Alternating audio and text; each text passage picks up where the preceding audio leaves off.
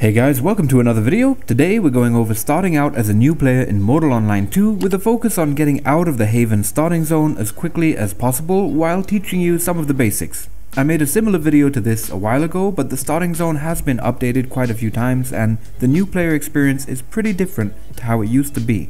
So think of this as an updated guide, going over the basics and helping you get off to a good start. Keep in mind, I haven't played Mortal Online 2 for a long time and have just come back to it, so I'm kind of new to it again and this guide won't be perfect, but I thought that I'd try to help other new players out there along the way while I relearn everything, and there'll be more guides to come soon. Let's get started.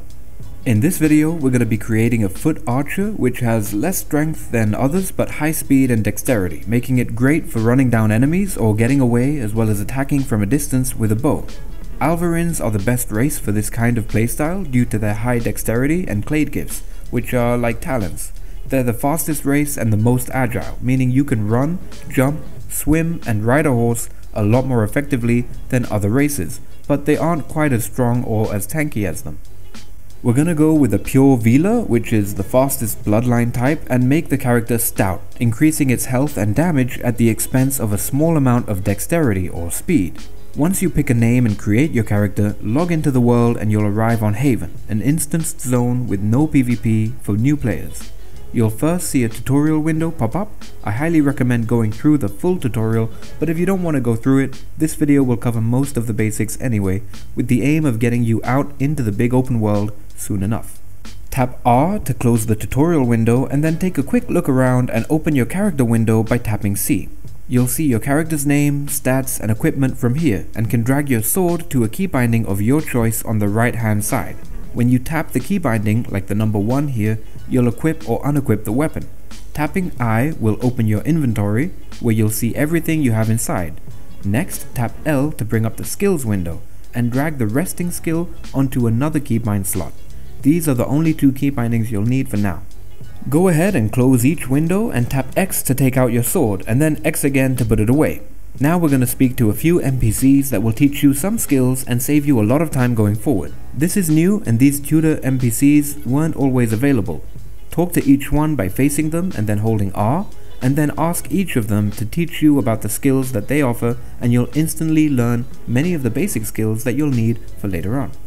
Keep going until you've spoken to every tutor and learned all the skills that you can see here, and then you'll be ready to head out to the graveyard, about a 2-minute walk away, where you'll learn to fight and make some gold.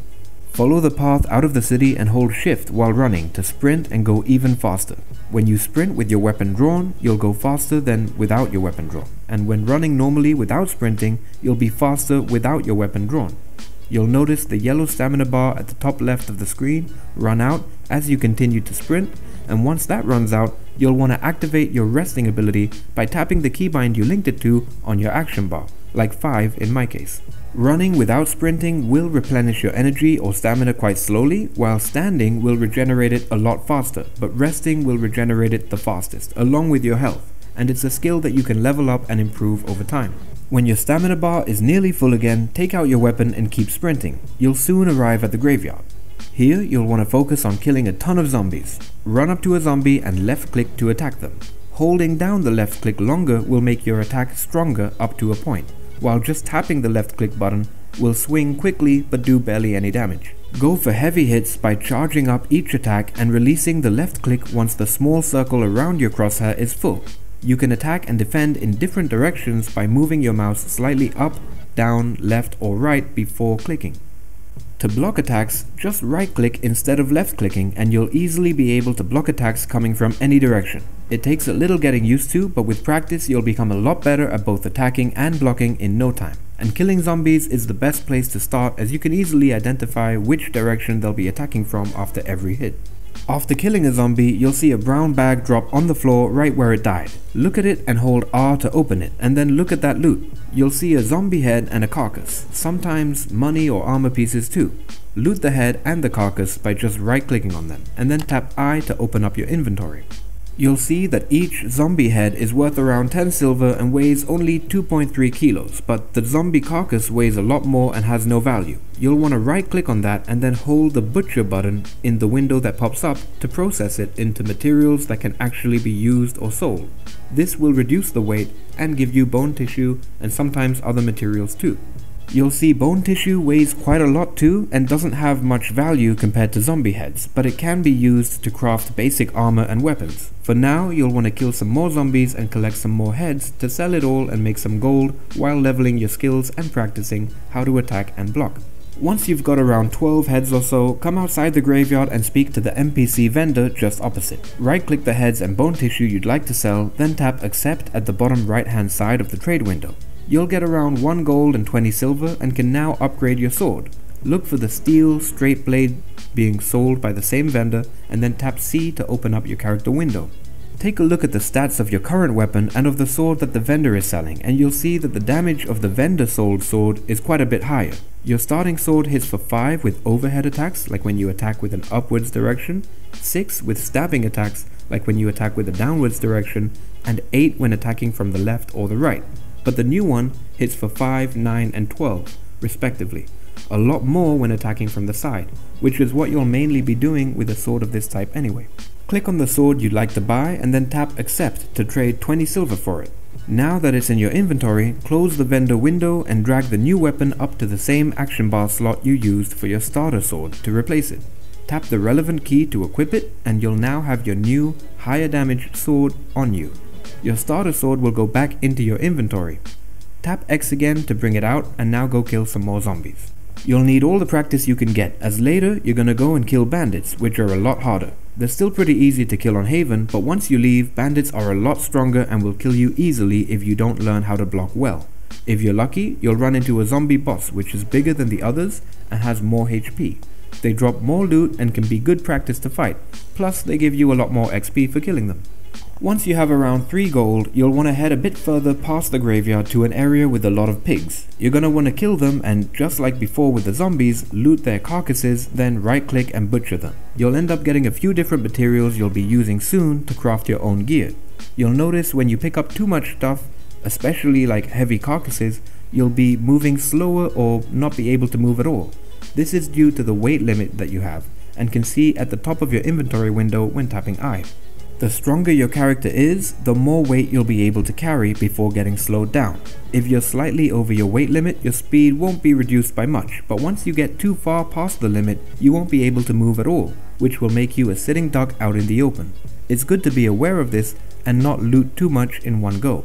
Once you've slaughtered a few pigs and their families and butchered them, you should have a mix of bone tissue, leather, something called emalge and tallow. All you'll need to do for now is keep the leather and emalge, so you can throw the rest away by just dragging each material out of your inventory, then confirming that you'd like to destroy it. Now it's time to head back to the city and make some gear for yourself. Head back remembering to sprint with your weapon out to go faster, and rest when you're out of stamina to regenerate it more quickly, and once you're in town, head right to the armor crafting table. Look at it and tap R to open the crafting window, then tap on head armor and Caladian padded helm to select it as the item you want to craft.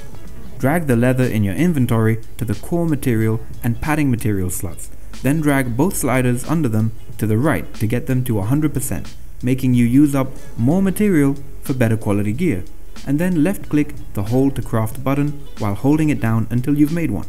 Do the same for all the other armor pieces and you'll then have a full set of quality leather gear crafted by yourself. Close the crafting window and open your character window by tapping C, then right click on each piece of gear in your inventory to see your character put it all on and transform from a naked nobody to a scary looking badass. Well, kind of. Once you equip everything, you'll notice a debuff right under your character's stats in the top left corner. This debuff is there to let you know that you're wearing armor that's heavier than you can naturally carry, so you'll be slower. But as you continue using the armor, your armor wearing skill will increase, meaning you'll be able to wear it without any negative effects very soon. You can see the total armor weight your character can carry on the character window itself on the statistics tab. Heavier armor requires a higher skill level at wearing heavy armor. For now, you don't need to care about any of that though. Just keep the gear you're using equipped and that debuff will soon disappear as your stats increase. Now we're gonna head to the library on the other side of town. The library is where you'll find tons of different books you can buy and use to learn different skills, from combat skills to crafting skills and everything in between. This part of the guide is optional, but if you follow it, it'll set you up pretty well for being self-sufficient when it comes to using bows. As this character is an Alvarin Vila, you'll want to be able to use good quality bows, and making them yourself is easy. Just head to the crafting librarian inside the library and buy the Bow Crafting Composite Bow and Bow Crafting Recurve Bow books. These two books will enable you to craft pretty good bows that are very effective in PvP and PvE easily, without needing to buy them from other players, helping you be self-sufficient, at least when it comes to one type of weapon. Right-click the Bow Crafting Composite Bows book first to begin learning it, and then tap C to open your character window. You'll see that the book is now showing up there on the bottom right with 262 hours remaining. Don't worry though, it won't take you that long to learn what you need to in order to make great bows. The next book can only start being learned once your newly learned skill, Composite Bow Composition, is level 50. Now let's head back to the center of town to pick up a few more things before we continue. First, head to the weapon vendor to buy a bow for 1 gold. Next, head to the utility vendor and buy around 100 broadhead arrows. Bodkin arrows generally aren't good to use at all. Broadhead arrows are good for short and medium ranged bows, and longbow arrows are only good for longbows. Buy around 30 bandages too. These can be used to heal you and are really useful in general. Now open your inventory by tapping I, then drag your bandages to another action bar slot. When you tap the relevant keybind, you'll start bandaging yourself right away. This takes about 10 seconds to do, and you'll heal yourself for a random amount shortly after. You won't be able to use your bandages again for 5 to 10 seconds, but there's no indicator to show this cooldown itself. Next, drag the bow in your inventory to an action bar slot of your choice, and just like with your sword, you'll now be able to equip and unequip it by just tapping the relevant keybind. You can swap between your sword and your bow easily this way, but remember, you'll always need to tap X to actually take out either weapon once you've equipped it. Right-click on the arrows in your inventory to add it to your quiver or ammo slot, which you can see on the bottom left of your character window. You'll need to right-click them in your inventory again to bring the ammo count back up to the max of 25 whenever it's lower than that, but you can also drag the arrow stack from your inventory to an action bar slot and then use the relevant keybind to do it. Once you take out your bow, just aim and left-click to fire. As with using a melee weapon, holding the left click will charge up the attack, so you'll want to do that first in most cases to make your arrows go further and hit harder. Now it's time to head back to the graveyard and kill a bunch more zombies before we head to the bandits and then get out of Haven. Before leaving the starter island of Haven, you'll need to level up your Clade Gifts, which are like talents, to level 2. Zombies don't give much Clade Gifts XP at just 2 per zombie, but there are many of them and they're quick and easy to kill. Bandits, which you'll go to kill soon, give 16 XP, which is a lot more, but are harder to kill and there are way fewer of them. If you don't want to be stuck around waiting for bandits to respawn after you kill a few, and want to get out of Haven as quickly as possible, killing zombies up until you're around halfway to level 2 is the best option. Once you get to Clade Gifts level 1, you'll hear a sound and see a notification in the middle of your screen letting you know that you leveled it up. Tap C to take a look at your Clade Gifts and feel free to look through all the available ones. Depending on what you want to do early on, you can choose the right path for you, but you can't really go wrong with either the Stalker or Long Life Clade Gift trees starting out. Pick the one you'd like, then continue. Kill the zombies as quickly as you can, or take your time and practice attacking and blocking while doing so, and don't worry about looting all of them. 10 or so zombie heads should be enough. Tap C and navigate to the Clade's Gift tab every now and then to see your progress, and once you're about halfway to level 2, go to the vendor just outside to sell the zombie heads and then head back to the city. At this point, you're almost done with Haven. Run all the way through the city to the other side where there's another entrance and keep following the path across the bridge. You'll want to follow the river all the way down to the bandit camp to get the rest of the Clade's Gift XP that you need, and then down to the fishing village to finally leave Haven. It takes a while to get there, but once you leave Haven, you'll be able to actually get a horse, which will make getting around far more enjoyable. Once you reach the bandits, try to kill them one by one. It's possible to kill 2 or 3 at a time, but it can be pretty difficult. If you think that you might die at all or are overwhelmed, just simply run away far enough and they'll stop chasing you. Then you can bandage up and rest and go back to fight them again when you're ready. Once you kill a few and get to Clade Gifts level 2, continue heading down the path along the river until you get to the fishing village. Once here, sell your loot from the bandits at the nearest vendor and then head to the 2 statues by the tree just outside. One statue allows you to travel to a different haven instance, so you can meet up with a friend for example, and the other allows you to travel to Merland, the main world where you'll be able to kill or be killed by other players, get a horse, and begin truly playing the game. Go up to the statue and hold R, then think about where you'd like your starting city to be. Fabenham is a good choice and is the area Haven is based on, so it will look very similar. Tindrum is a good choice too, with a protected graveyard and a dungeon nearby. Meduli is also a pretty good option, with a protected graveyard near the water, but there are other cities that you could start out in too, and you might want to look into the different cities online before you pick a zone. Either way, you'll always be able to travel between cities, so if you're unhappy with the one you pick, you won't be stuck there forever. In this video, I've picked the default starting city, which is Fabenham. Once you've picked the city you want to travel to, place your skill book in the window by right-clicking it or dragging it into the window, as well as some emalge and as much gold and silver as you can, so that the total value of gold and items you bring over is just within the limit of 3 gold. Once you've done that, click and hold the travel to whatever city you picked button, and then keep holding it down until you've logged out. Sometimes the game crashes after this, but all you need to do now is log in again, select your character, and enter the world. Now, if you also picked Fabenham, you'll find yourself in the same city you were in on Haven, but now you're in the real world with more players and anyone can attack you anywhere you are. Tap C to see your character window and you'll notice all your equipped gear is still there. Tap I to open your inventory and you'll notice almost nothing is. But don't worry, everything you brought with you, including the gold, will be in the bank. Now you can attack or be attacked by anyone, even if you're in a city, but the cities have guards who will protect players within and around them, and they're really strong, so you generally won't be attacked unless you head a bit too far outside the city.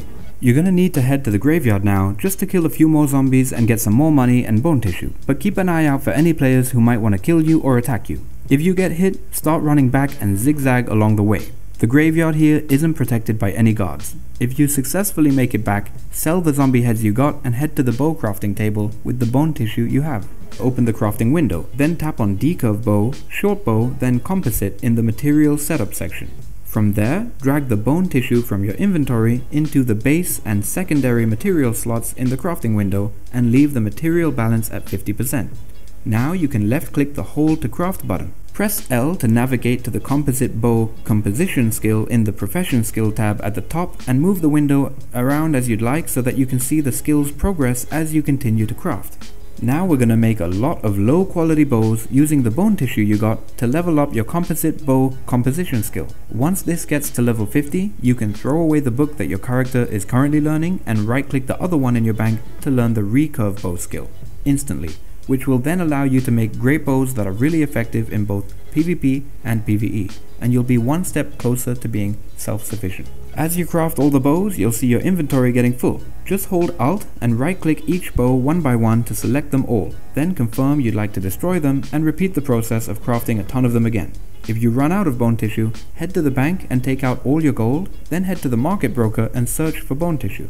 You should be able to find some that you can afford, but if you can't, you may need to go back to killing a few more zombies for gold or bone tissue alone. If you can afford it, buy some and head back to the crafting table to keep making bows. It takes a while, but keep doing this until your skill gets to level 50 and then open up your character window by tapping C and left or right click the book you're currently learning to stop learning it. It should disappear. Now right click on the new book in your inventory and you'll instantly learn the new recurve bow mechanics skill that you need to make awesome bows. Now head back to the crafting window and you'll see that you're able to make a new type of bow, a recurve bow. Select that and then composite again and drag the emalge that you have into both material slots and craft a few bows. You'll notice that the stats on each bow are slightly better than the last as your skill level increases with each bow crafted.